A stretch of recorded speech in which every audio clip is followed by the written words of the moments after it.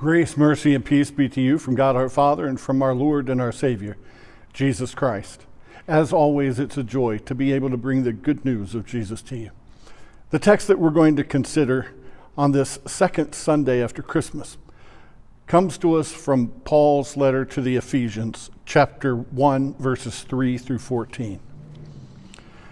Blessed be the God and Father of our Lord Jesus Christ, who has blessed us in Christ with every spiritual blessing in the heavenly places, even as he chose us in him before the foundation of the world, that we should be holy and blameless before him. In love he predestined us for adoption as sons through Jesus Christ, according to the promise of his will, to the praise of his glorious grace, with which he has blessed us in the Beloved. In him we have redemption through his blood, the forgiveness of our trespasses, according to the riches of his grace, which he lavished upon us in all wisdom and insight, making known to us the mystery of his will, according to his purpose, which he set forth in Christ as a plan for the fullness of time, to unite all things in him, things in heaven and things on earth. In him we have obtained an inheritance, having been predestined according to the purpose of him who works all things according to the counsel of his will, so that we who were the first to hope in Christ might be to the praise of his glory. In him you also, when you heard the word of truth, the gospel of your salvation, and believed in him, were sealed with the promised Holy Spirit, who is the guarantee of our inheritance until we acquire possession of it, to the praise of his glory. This is the word of God. Wow, there's an awful lot to unpack there. But the truth is, I'm not going to try to unpack it all. In fact, I'm going to try to make it as simple as I can, what Paul has just told us. There are mysteries that if we tried to unravel them, or tried to get our head around them, our heads might just explode. One such mystery is the mystery of predestination or election. There are passages in the scriptures, like here, that tell us that in Christ Jesus we are predestined. We are his elect. Then there are other passages that tell us that some people are unfortunately going to eternal damnation. Then there are other passages that tell us that God desires for all people to be saved and to know the truth.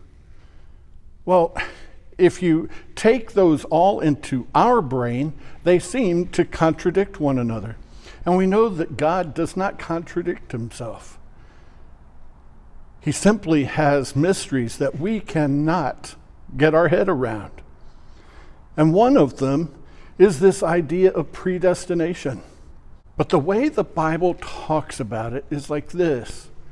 In Christ we are predestined.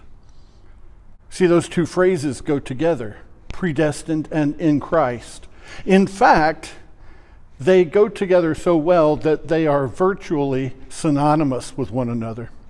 If you are predestined, then you are in Christ Jesus. And if you are in Christ Jesus, then you are predestined. You are one of his elect. That really is as simple and as complicated as we need it to be. We are in Christ Jesus, and that makes us his elect.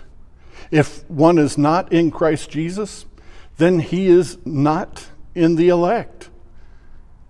Now, people want to say, well, I have chosen to be in Christ Jesus. They would be wrong. We don't choose God, but he chooses us. But remember the verse that I just talked about. It comes from 1 Timothy, where it says that God desires for all people to be saved and to come to knowledge of the truth. God desires that all people should be in Christ Jesus. So why aren't all people in Christ Jesus? I don't know. because he brings the message to everyone.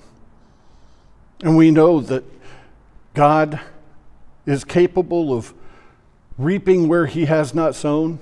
So we need not worry about those who should somehow fall through the cracks. Our job is to reach everybody with the gospel, to reach everybody with the message of Jesus Christ's love and mercy. And that's what Paul tells us about here, that we have all been made holy before God, unblemished, through the death and resurrection of Jesus. For God sent Jesus into the world to take on our flesh. That's what Christmas is all about. And then that man Jesus went to the cross to take on all of our sins upon himself, so that we might be made righteous and holy before God, so that we could be his chosen, his elect, through him and in Christ Jesus, and through his death and resurrection. We are his elect saints. And everyone who believes in him has that solid confirmation, solid assurance that we are elect, that because we are in Christ Jesus, salvation is assured for us. And you know what? God has blessed us not with just every good gift that we need to do his work while we're here, but he's given us his Holy Spirit. And Paul tells us that that is a guarantee of our final inheritance, which of course is the world that is to come, the new creation, the resurrection life. For on the last day, he will return and raise everyone to new life. And for those that are in Christ Jesus, we enter into life eternal with him. That's all promised through our election, that we had nothing to do with, but that through his word, he created faith in our hearts so that we might trust in Christ Jesus and in his atoning work for us, so that we would be in him, and through him we are made his elect, with all of the gifts at his disposal, including the Holy Spirit, which remains our guarantee. Now, perhaps you have the question of whether or not you have the Holy Spirit. If you are in Christ Jesus, you have the Holy Spirit. The Holy Spirit is what draws us to him. The Holy Spirit is what convicts us when we sin. The Holy Spirit is what empowers us to hope when there seems to be no hope, to love those who appear unlovable, to forgive when we think we cannot. The Holy Spirit is what compels us to imitate Christ Jesus.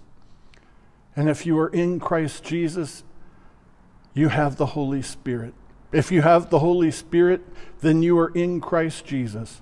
If you are in Christ Jesus and have the Holy Spirit, then you are among his elect. If you are among his elect, you are in Christ Jesus and you have the gift of the Holy Spirit. Merry Christmas, everybody, and a happy and blessed New Year. Amen.